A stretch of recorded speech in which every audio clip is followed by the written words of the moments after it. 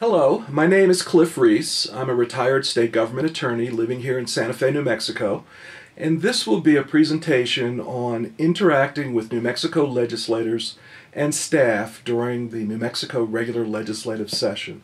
I'm going to focus on the staff of the New Mexico Legislature, and I'm reminded that the roles that the staff plays during the session and during the interim period between legislative sessions can be of great assistance to advocates. I spent 25 years as an attorney in the executive branch of New Mexico State government, approximately 23 of those years as an attorney for the New Mexico Department of Health. And during that time, I was active in the legislative process from the executive point of view. I helped draft bills, worked with my clients on bills that they wanted. I helped draft them in rough form, and I testified as a technical expert before various legislative committees during the session and in the interim between regular sessions. After I retired in 2005, I was offered a job as a committee analyst for the Senate Public Affairs Committee, a job that I held for 9 legislative sessions. And then the last 4 legislative sessions, I've worked for the Senate Majority Leadership, following bills of the leadership. And I'm about to undertake a new role in the near future that will also keep me involved in the legislative process. So my experience has taught me a great deal about how the staff works, not just because I was the staff, but because before I was staff, I really didn't understand what the staff could do to help me and my clients. So let me tell you a little story. 10 years ago, when now House Speaker Brian Egoff from Santa Fe was elected and attended his freshman legislative orientation in December of 2000, he was interviewed by the Santa Fe New Mexican, and he was asked at the conclusion of his orientation, what was the biggest surprise that he learned during his orientation? And his response was something that always stuck with me. Speaker Egoff said that the biggest surprise that he learned was the role of legislative staff and how they could support his efforts as a legislator. So the lessons that he learned, no doubt, will apply to advocates as well. So let's begin. There are 2 types of legislative staff that you need to keep in mind. One is the permanent full-time staff, and the other is what I call seasonal session staff. These are staff who just work during the 30 and 60-day legislative sessions that New Mexico has per our Constitution. Our even-numbered years are 30-day short sessions. Our odd-numbered years are 60-day long sessions. And both sessions are primarily dedicated to enacting a budget and raising the revenues to pay for that budget. But the 30-day sessions are limited to 3 main areas. One is the bills that have a special message from the governor to have it considered during a 30-day session. The other are revenue and appropriations bills that can be considered during a 30-day session. And the third is rarely heard, but it is there and available, and that is to consider veto overrides of bills that were vetoed by the governor during the last regular session. 60-day sessions, anything goes, any legislator can introduce any bill on any subject. So let's talk first about the permanent full-time legislative staff. These are full-time staff who work year-round for the legislature. So there are 3 legislative agencies mostly where these staffers work. The first one is the Legislative Counsel Service. The Legislative Counsel Service is the bill drafting and research arm for the legislature, and they also draft bills on behalf of the executive branch and statewide elected officials. The Legislative Counsel Service also maintains the Capitol building, which if you've ever visited the state capitol, we call the Roundhouse here in Santa Fe. It's a very beautiful building with a lot of art. I sometimes describe it to my guests and visitors as an art gallery disguised as a state capitol. Now, the bill drafters of the Legislative Counsel Service may or may not be attorneys. It certainly helps. There are some non-attorneys who are more knowledgeable about areas of law like taxation or education than attorneys are knowledgeable. But during the legislative session, the bill drafters and staff attorneys in the Legislative Counsel Service are drafting the bills, memorials, joint resolutions, and amendments that are introduced during the session. They usually are not present at committee hearings. during the session unless they're requested by a bill sponsor to provide technical assistance. And then they read a statement, sort of like the Fifth Amendment non-incrimination statement, that the drafters are neutral on the bill and they are simply there to assist the sponsor and the committee in answering any technical questions there may be about the bill. So by New Mexico statute, the Legislative Counsel Service staff, when they draft bills, they are required to keep the bill confidential. They can only share the contents of the bill beyond the requester of the bill draft if the requester of the bill gives permission to the staffer to work with outside people or persons to assist in the development of the bill. So your involvement as an advocate with the counsel service would typically need to be based on an authorization in writing from a bill sponsor to allow you to participate in the bill drafting process before the bill is introduced. Of course, once the bill is introduced, the bill is public and is posted on the legislative website. Now, the bills, when they're first drafted, are called discussion drafts, and this is an opportunity for the sponsor to distribute the bill to interested parties to get feedback before the bill is finalized for introduction once the session begins. Bills can also be pre-filed under the rules of the New Mexico Legislature, but they aren't referred to committees until the legislature actually convenes, starting the third Tuesday of every January, per the New Mexico Constitution. A request to draft a bill or an amendment or a committee substitute for a bill can be done informally, but it must be done in writing. So for instance, a legislator can request a bill draft or an amendment or a committee substitute on the back of a business card of the legislator.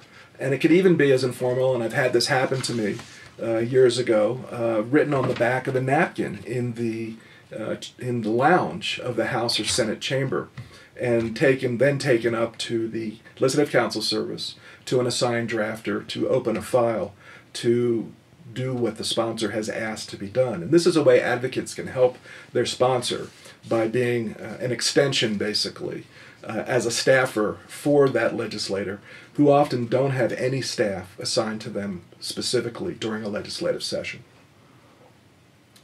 So that is the Legislative Counsel Service. The second permanent year-round staff are the staff of the Legislative Finance Committee, commonly known as the LFC. These people are typically budget analysts and program evaluators.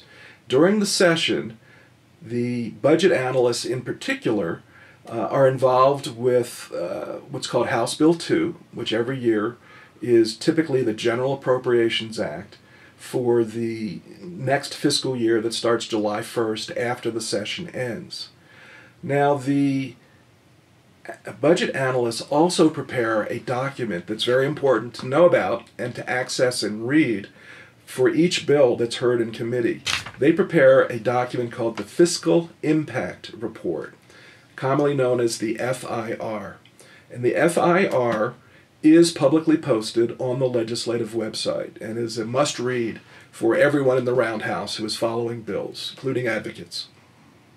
Now, the fiscal impact reports are based on research that the Legislative Finance Committee budget analysts may have already done, and also based on analyses done by state agencies at the request of the LFC, Legislative Finance Committee, which are returned within 24 hours typically to the Legislative Finance Committee, and is posted not on the legislative website for the public to see, but posted on the legislative intranet, which only staff and legislators can see.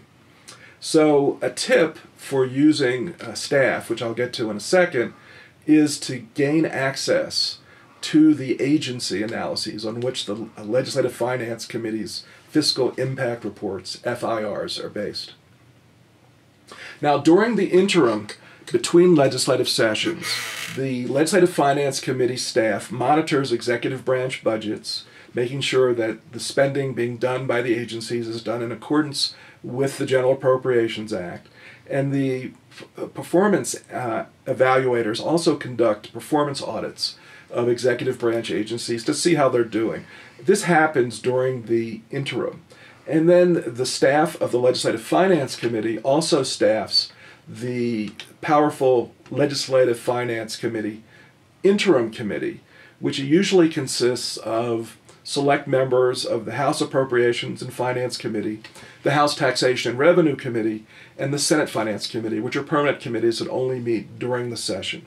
But during the interim, House and Senate members who are involved with the appropriation and taxation process meet monthly and develop the budget for the next fiscal year, and also hear the performance evaluations done by the Legislative Finance Committee staff and ask questions of the staffers to help develop information about how well agencies are doing.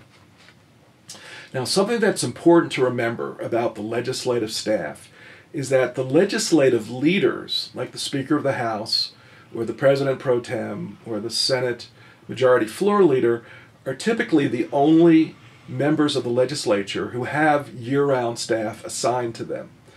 Pretty much the rest of the legislators are reliant on these permanent staffers during the interim to help them with research and bill drafting. So the third and less known and perhaps less important unless you're following education bills from the perspective of an advocate, the third permanent committee is called the Legislative Education Study Committee. And as its name implies, they pursue research and initiatives around educational oversight and new educational programs, starting from pre-K all the way through higher education, through the universities.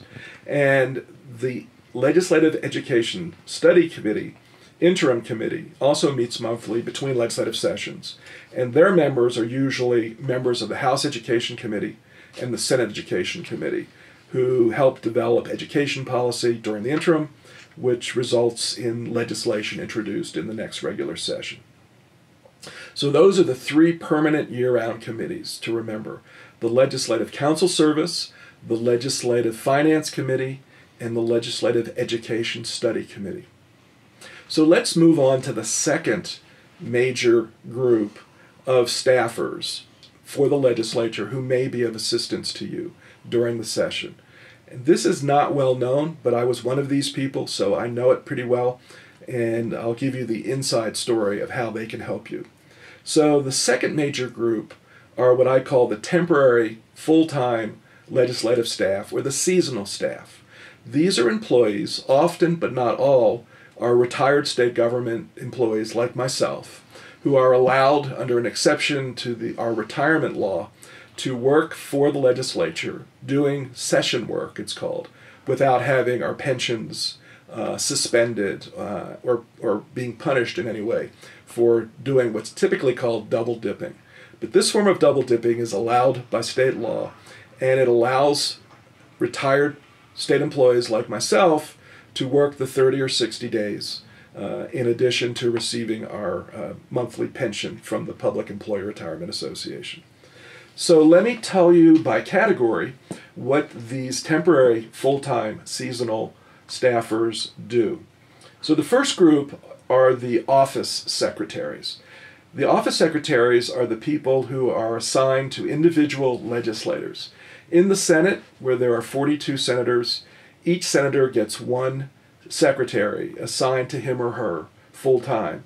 In the House, where there's 70 members of the House, usually House members will share, two or more House members will share a secretary. So it's important, especially when you're going to a House office and you're looking for the secretary for a particular legislator, make sure you ask, do you work for Representative so-and-so? And they may say, no, I don't, that's the person over here to my left. Or they may say, yes, I work for him or her, and I work also for another state representative. So make sure you've got the right office secretary for the legislator that you're looking for. And the secretary's desk is typically near the door of the legislator that he or she works for. So get to know the office secretary, because they typically know where their legislator is at any given time. You may need to talk to the legislator. He or she may be a sponsor of your bill. You may need them in committee so that the bill can be heard, and you don't know where they are. The secretary, the office secretary, typically will know where that legislator is located, or even if they're in the roundhouse at that particular point in time, because there are times when legislators need to leave the roundhouse, leave Santa Fe for personal business or other types of situations that require them to leave Santa Fe, at least temporarily, during the session. So make sure that you know the name and the phone number for the office secretary, for the legislator who may be sponsoring your bill, so that you can get in touch with them as needed. Now, each committee, each permanent standing committee of each house has a committee secretary, not to be confused with the office secretary that I just described. The committee secretary is the individual who prepares the committee's agenda, usually in coordination with the committee chair and the committee analysts for that committee. And I'll talk about the analysts in a minute. The committee secretary is the individual who typically sits next to the committee chair during the committee hearings and calls the roll for roll call votes and records the votes.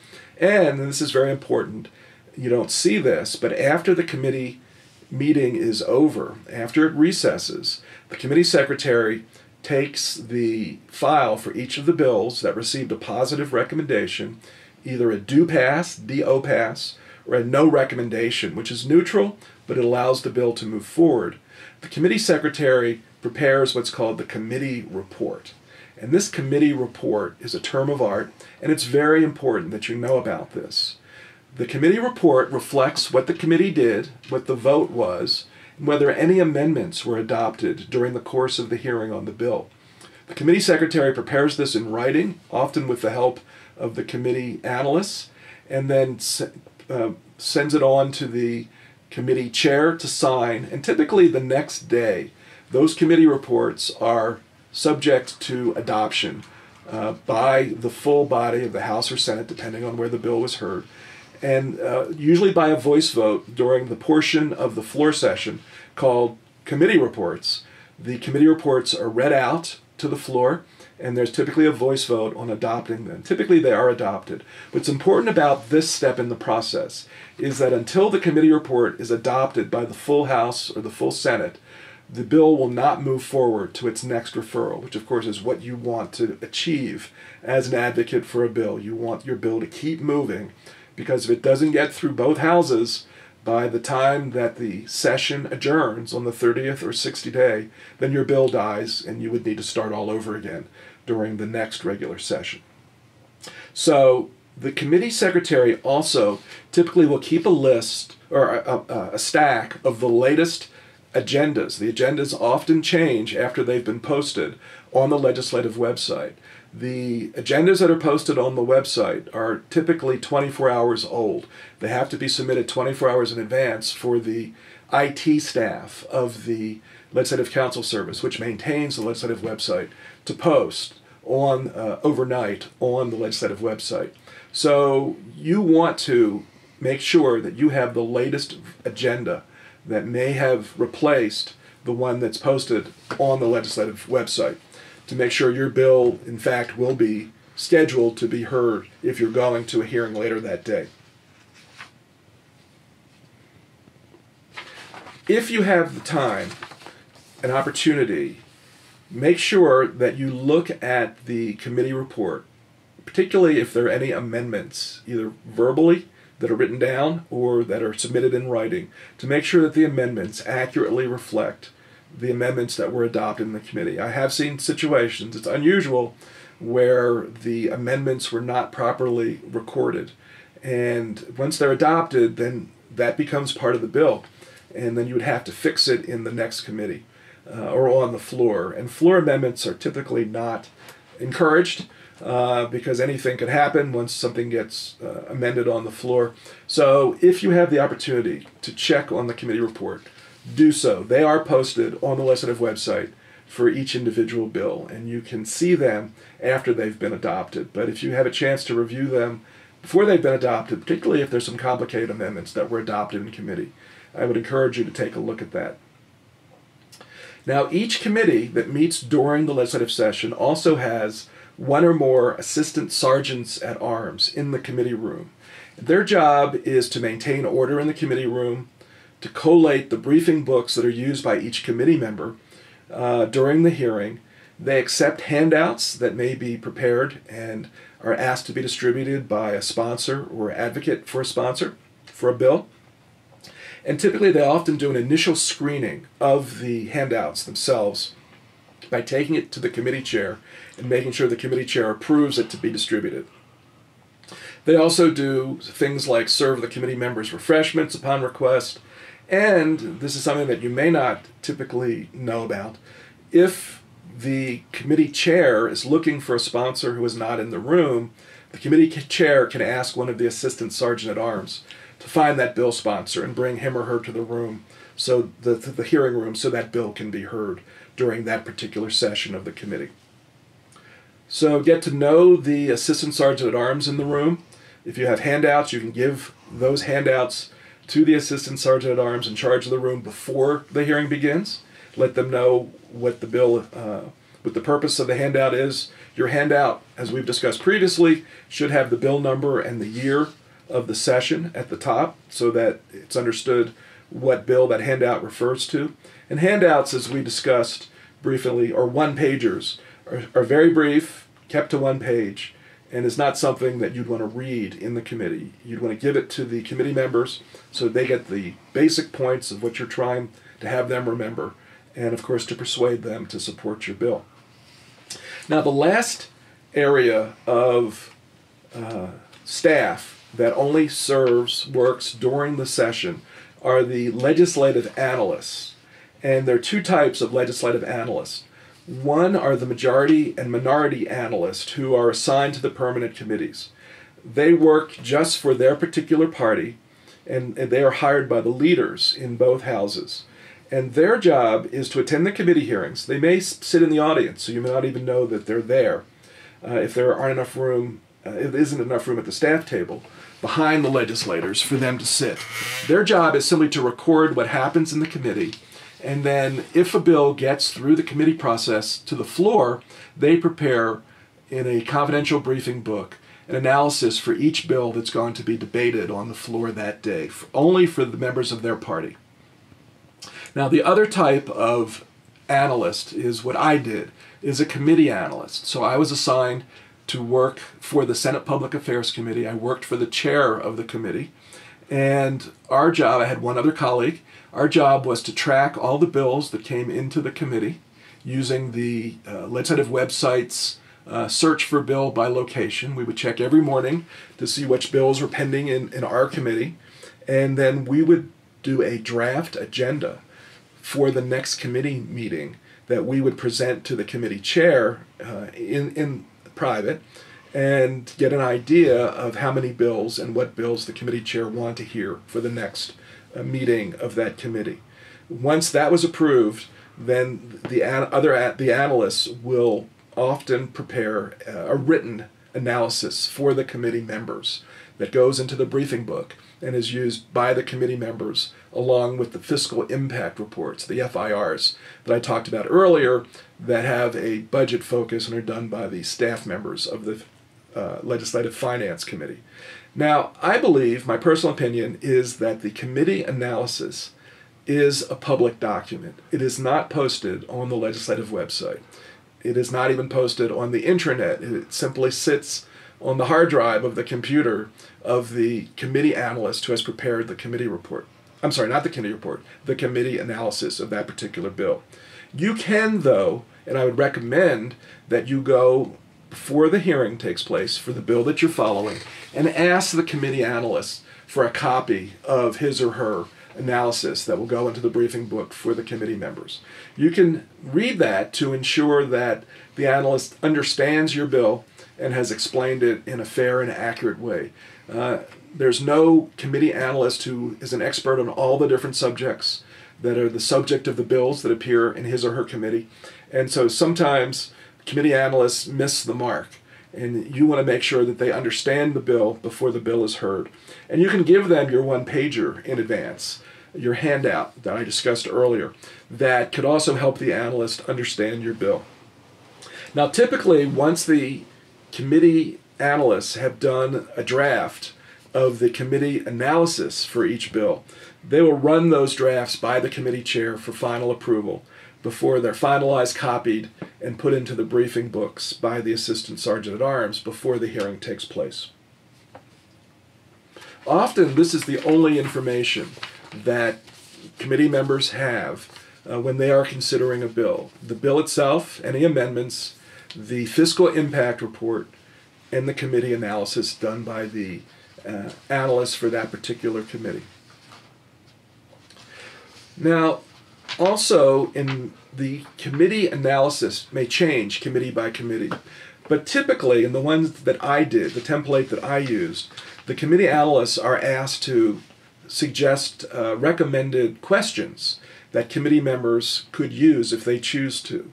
So if you get in advance, and I highly recommend that you do, a copy of the committee analysis, take a look at those questions that the committee staff has proposed as possibly being asked by a committee member, and make sure that either you or your sponsor has an answer in preparation for possibly being asked those questions.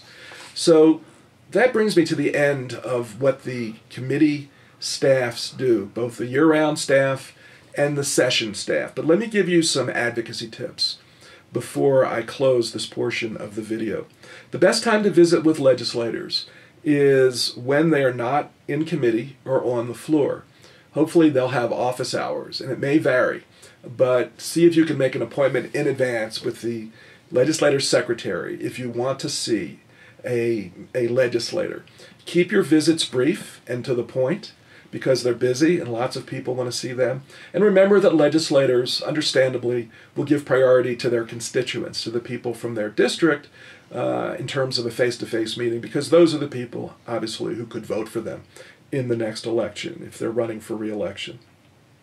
So make an appointment in advance, if at all possible. Some legislators will try to fit you into their schedule. Others may just say hello. Others may tell you there's a better time to come back and see me, and you can arrange that as well. Know where the committee staff is located. Typically, the committee secretary and the committee analysts are physically located near the committee chair, but that's not always the case. That's more true in my experience for the Senate staff than for the House staff.